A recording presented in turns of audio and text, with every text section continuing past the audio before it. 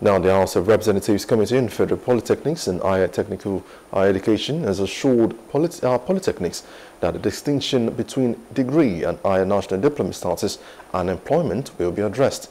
Chairman Honorable Fuad Kayode Laguda stated that proposed bills in Parliament aim to strengthen polytechnics and provide necessary professional technical expertise for the country's development. You will know to the extent of what the committee has done in terms of polytechnic community.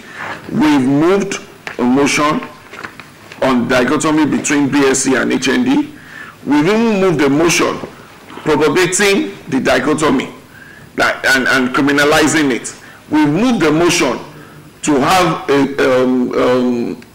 a commission for a bill to have a commission for the polytechnic. And all this came from us, not you influencing us.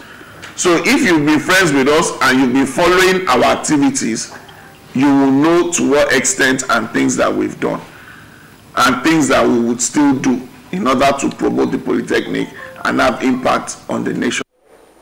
Both rectors failed to impress the committee on previous allocations, such as the federal government's takeoff grant and debt fund for school infrastructure projects.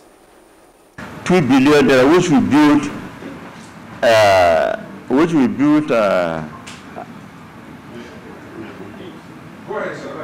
an academic complex. We bought from that takeoff grant. We bought a water tanker, 20,000 liter capacity, because there's no water there.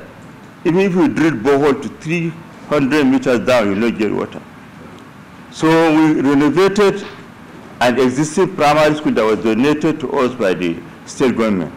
So all this came from the takeoff grant. And thereafter, so many projects came up from the TED fund. So which the ministry has not given you anything, nothing. No takeoff grant apart from this project. We have a total of 46 projects that we have carried out. Out of the 46, 43 of them have successfully been completed. 3 of them are recurring because of funding gaps. It's a 4-year thing to be able to capture in the budget. So it's a carryover project. So 3 of them are still ongoing. That is skills acquisition, engineering design studio, and welding and fabrication workshop.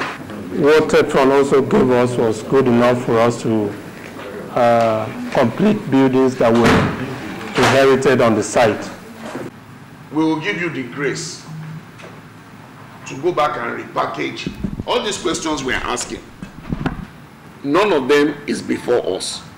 We are only listening to you, telling us, and that is what's bringing our questions. I think all these things we've asked, you need to go and put together a proper report. We shouldn't dwell on. We are only going to keep on digging and bringing out, unearthing more things that is not, because this report practically says nothing, apart from the fact that it is even not eligible.